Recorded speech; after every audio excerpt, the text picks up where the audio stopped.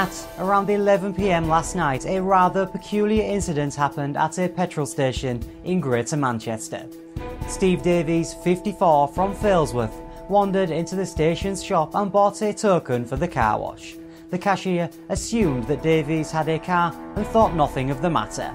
It was only when she checked the CCTV cameras and saw Davies washing himself naked inside the car wash that she raised the alarm.